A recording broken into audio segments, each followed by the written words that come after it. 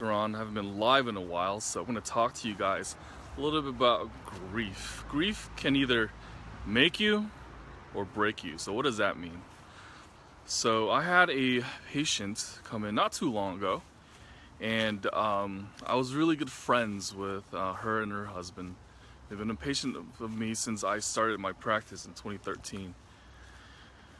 Her husband passed away recently, and she have been with her husband for over 50 years. Over 50 years, okay?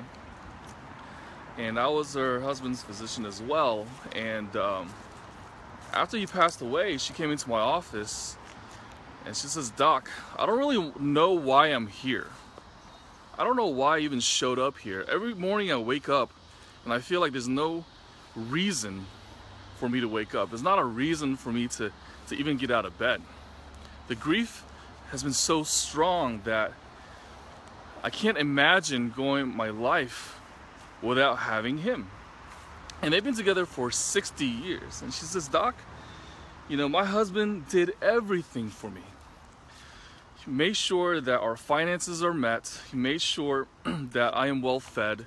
He did the grocery shopping for me. He cooked for us. My husband did everything for me," she said. For 60 years, he did that. And she comes into my office, and she's diabetic, so she needs some of her meds refilled. And I asked her, "Why are you taking your medication? Why do you even bother taking your medication? Why are you even in my office? Why did you show up? What is the reason for you to show up?" And she said, "I don't know. I don't know why I showed up." And I asked her, did you look forward to this appointment today with me?" And she says, "No, I did not." It's like, "Did you look forward to waking up today?" And she says, "No, I did not look forward to waking up today." So why are you here? And she really thought about it. And she's a smart woman. She thought about it. And her answer is, well, because I'm supposed to. I'm like, well, okay, if you're supposed to be here, then I'm supposed to be prescribing you medicine. Then is that it? Do I just prescribe you medicine and you leave on your way? Because I don't really accept that. Because if you leave here, I don't know how you're gonna be. If you leave here, I don't know what your emotional state's gonna be. I don't know what motivation you have to keep going. And she says, "You know what, you're right. You're right. My husband died. I don't know how to live my life. I don't know how to keep going like this." So, and I asked her, do you want to kill yourself? Do you ever think about suicide? She's like, no, not like that, because, you know, I still have my family who needs me. I was like, hold on a second. You have a family who needs you? How many sons or daughters do you have? "Well, I have a son and a daughter, and an adopted child." I'm like, okay. "How many grandchildren do you have?" 9. So you have 9 grandchildren. "So you love your grandchildren?" She says, "Yeah, I absolutely love my grandchildren. They're everything I have right now. But I'm not happy with them." I'm like, "Well, I don't know what you mean. Why aren't you happy with your grandchildren?"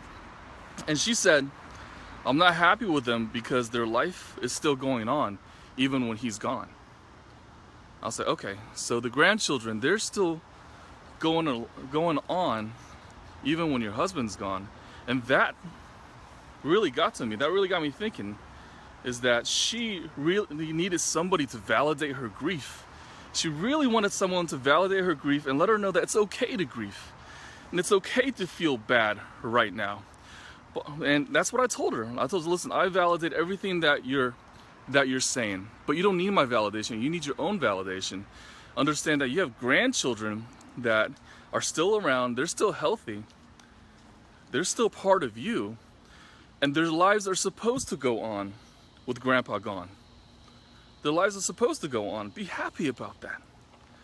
And she said, "This is really hard to be happy when I'm the only one struggling and suffering." And I asked her, "Let me ask you something. Your children, your daughter, what does she do for you?" And she said, "Oh, my daughter just annoys me." I was like, what do you mean she annoys you?" "My daughter annoys me. She wants to come over and cook and manage my finances and clean the house." I'm like, "Oh, so she wants to help you?" She's like, no, she just annoys me. I was like, so your daughter is helping you because she's worried about you, and she's maybe grieving just as much. But you're not validating her grief because you think that she's annoying you and that she's just intrusive in your life. And by you letting her help you, you also acknowledge that your husband's finally gone. And she looked at me, she's like, yeah, that's probably true. That's probably true. And having that conversation with her, you know, I can't imagine how she feels. I haven't been through something like that. I haven't been with somebody for over 50 years and have them pass away. I can't pretend to know what that means, but from my perspective, from a physician's perspective, and me looking at her, there's no reason for me to just prescribe medicine and have her go on her way and not talk about this, because if I just prescribe her medicine, she's going to keep taking her medicine. Her blood sugar is going to continue to be high. You know, she's not going to feel well. And so I thought to myself, well, we got to do something, right? We got to set some goals here. Everybody should set goals for themselves to accomplish, to make them feel a little better themselves. And I told her, hey, listen, why don't we set some goals for you? Why don't we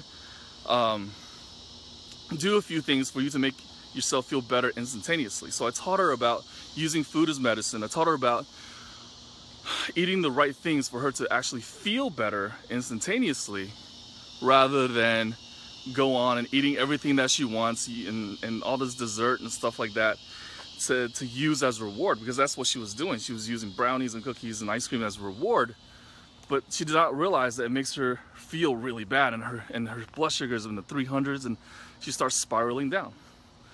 So I'm like, let's make a goal for you. This is how you're going to eat. And I gave her my my diabetes eating plan, and I've given it to her before, but I told her to use it now. And I gave her my eating plan, which can be found on my website, ruanmd.com, ruanmd.com, for free download. And I was like, I want you to follow this very specifically. And so the next day I followed up with her, and she says, Doc, you know, I was really mad at you for what you told me, but all that was true. And it really made me understand that he's now gone. I need to do stuff for myself. And so guess what? She stuck to the plan.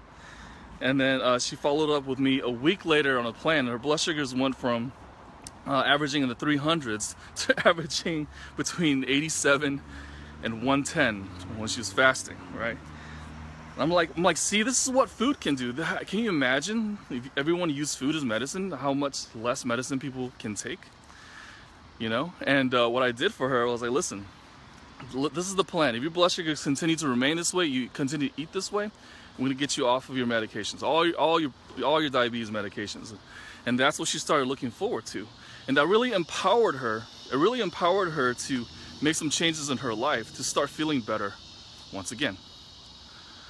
And so this is a great example of how people use grief. I shouldn't say use grief, how people go through grief. And they can either be really debilitated, or they can use it and they can say, hey, I can do better for myself, and go on with it. And so I'm very happy to see her, that she's so much happier. You know, I gave her a call not too long ago, and she is doing just fine, thank God. But thanks for listening. If this inspires you, please share it to your page. I would love for you to share it. If this doesn't, well, I'm sorry. But thanks for listening, and I'll talk to you guys soon again.